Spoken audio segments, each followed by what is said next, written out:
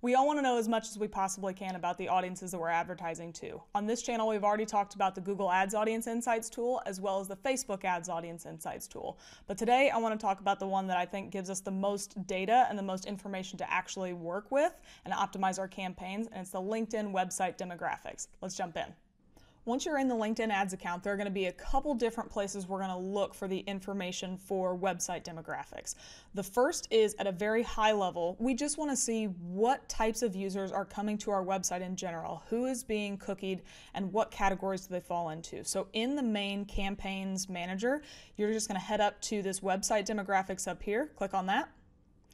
And it'll take you to a screen that looks like this. That's going to start to show you what the different breakdowns are of the audience who has come to your site. It'll always default to one of the audiences that you have in place, and then it'll show you the different breakdowns of the default, which is job function over here, and it'll show you the percentage of page views that are being attributed to the different job functions as they match up to the LinkedIn targeting.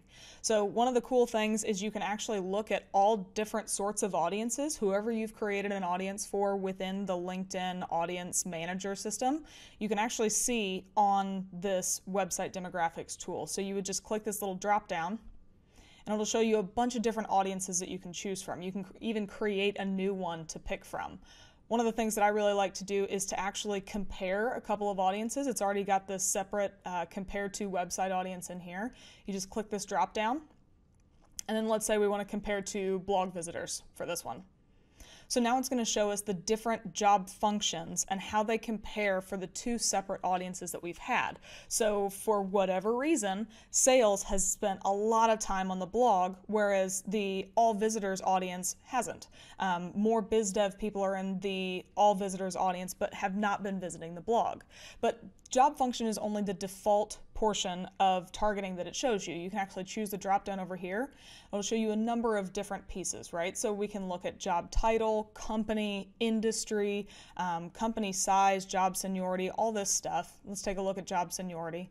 So again, some big differences when we can look between all visitors versus blog visitors for the senior group, the senior managers, whoever is considered in a senior role within a company. But if you look down at manager, that's pretty close, and it'll go through all the different job seniority functions that are there. You can then choose different date ranges to compare. So maybe you've been running a campaign for a number of months and you want to see if you're actually making an impact. You can choose either from their regular preset date ranges or choose your own custom date range and see who you're driving to your website and just compare performance there. But that's just one way that we can see information, just based on the people coming to the website. What about actual campaign performance? Let's hop back into the campaign manager. So once you're back into the campaign manager, we can start to see campaign level data, but we've got to adjust things a little bit first. So you can see here that there are a couple of buttons that are grayed out. One of them, namely, is demographics, and that's what we want.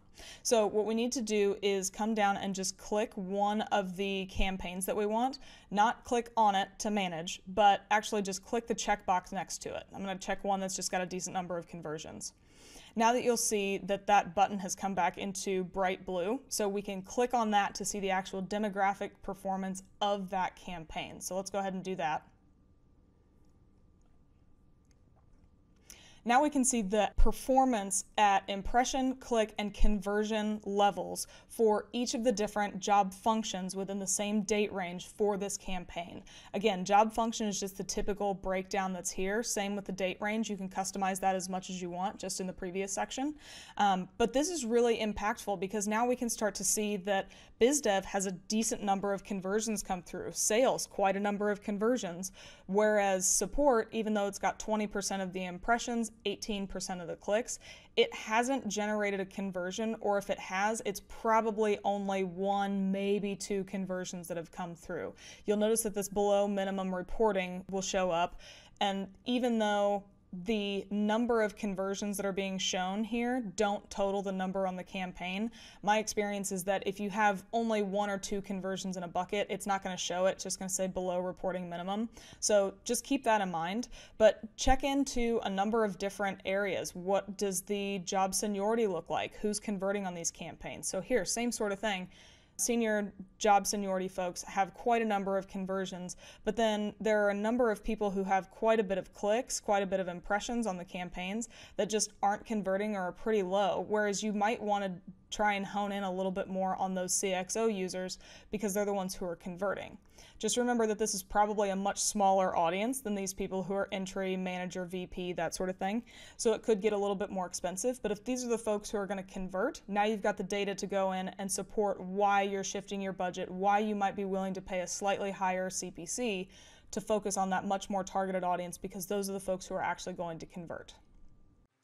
Thanks for watching our video. Make sure to subscribe to the Paid Media Pros channel to see more videos.